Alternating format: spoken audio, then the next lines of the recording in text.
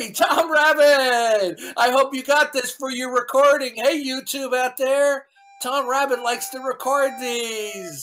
Hey, Tom Rabbit! I'll look into it. What do you think about Job then, with God just persecuting Job for like a test for Satan? What do you think about that? Where did it says that God persecuted him? Well, not persecution per se, but Well, didn't that's what he? you. Well, wait a minute. That's what you just said. You just indicted the God of the Bible, the Creator of the universe, as persecuting Job. And then when I said to you, "Where'd you get the idea that God was persecuting him?" And then you just say, "Oh, not per se." Well, you just said it. Well, I'm sorry, I didn't mean it exactly like that, but Okay. from my understanding, God permitted Satan to temporarily afflict Job, and why some would God do that? why would he do that? I don't know. Are you a Christian?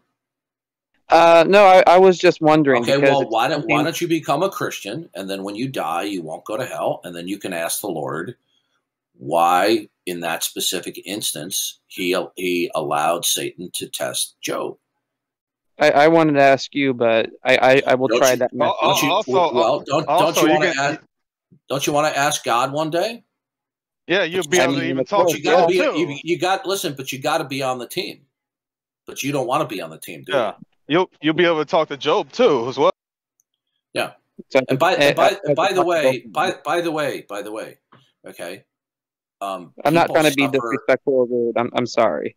Maybe you could talk to Job's kids, probably. Yeah. Well, people have affliction. Every human being has some type of affliction, both in instance and duration. Some people it's longer, some people it's shorter. Okay, and God has His sufficient reasons to allow the good, the bad, and the ugly during the unfolding of His redemptive plan of human history. Okay, and I don't know the answers to, like for example, I had a brother-in-law who died. Okay, in his late 30s of cancer. That's sad. I'm sorry. I don't. No.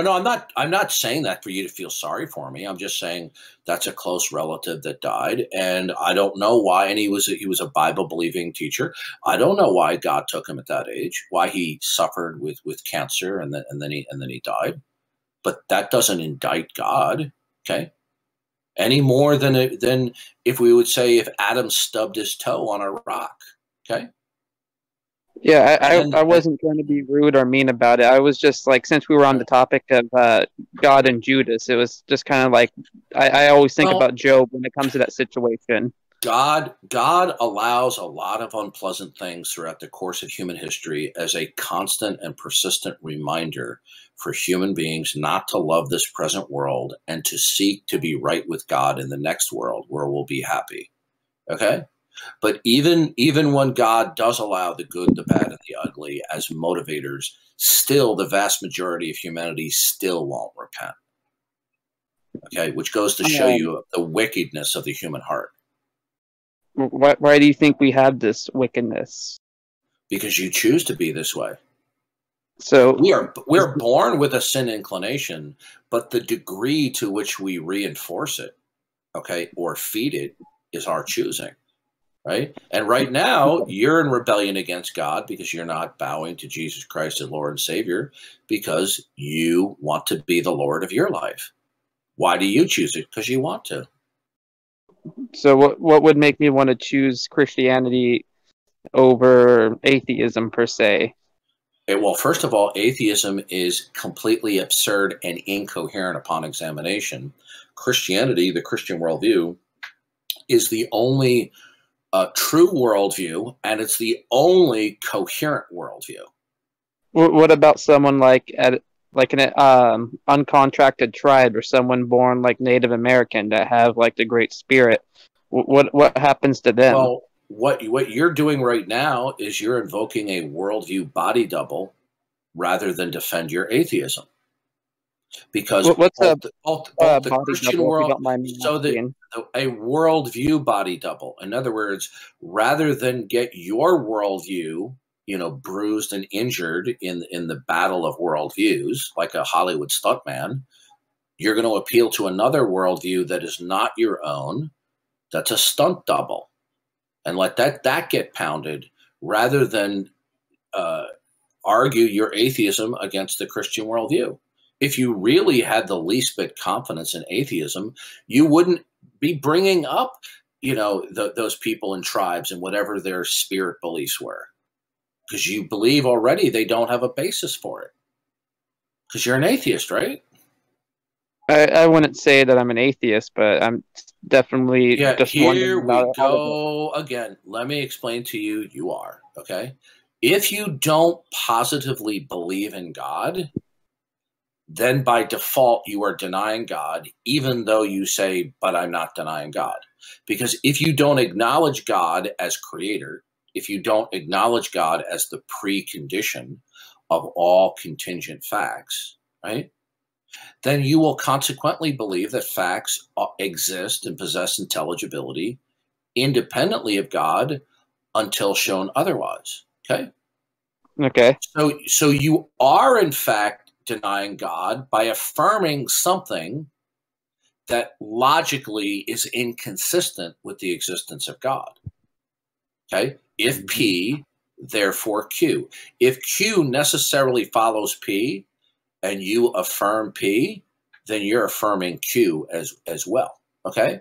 And so how does that apply to atheism? Well, if you don't positively believe that God, all facts that are not God derive and depend upon God, right, then you will believe that those facts exist within the context of independence from God.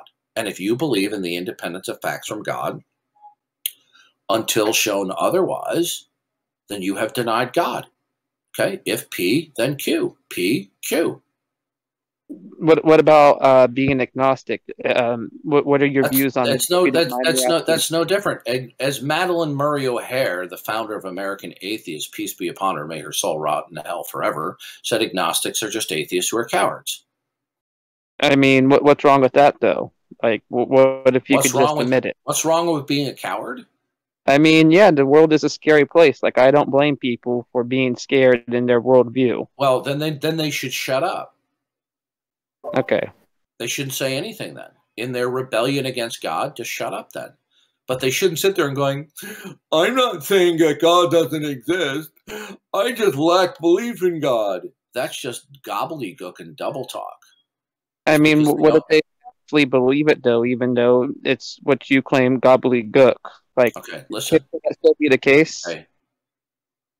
Facts, in order to be a fact, requires context. Okay? Unless, of course, the fact in question is eternal and ultimate, from which all contingent facts derive. What is ultimate? What is ultimate? God. How do you determine that God is ultimate, though? Because he revealed it. If you don't mind me asking, how did he reveal himself?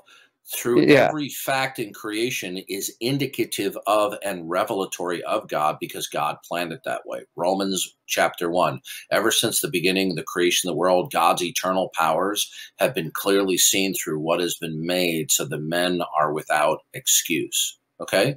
So because there are individual facts, then there's going to have to be something that is ultimate.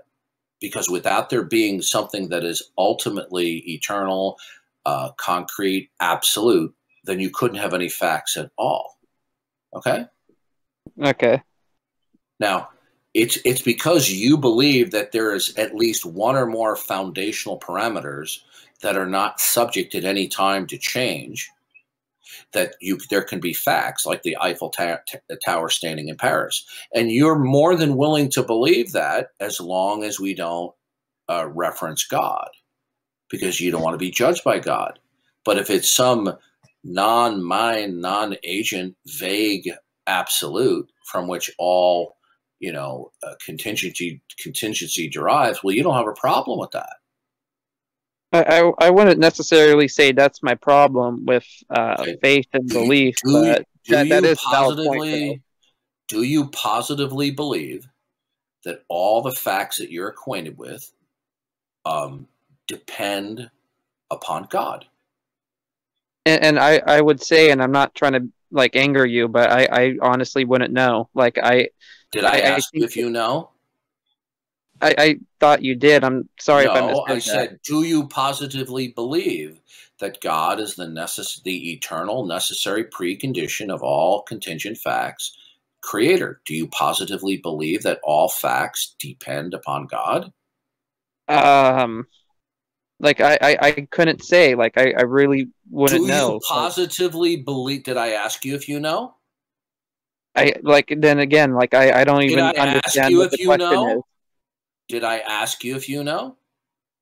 I think you did, but I could be wrong. No, I'll repeat the question again. Do you positively believe that God is the necessary precondition of all contingent or temporal facts? Do you positively believe that? Then again, like I honestly don't know. I'm not trying to. Did I ask you if you know? No. That's right. I asked you, do you believe it?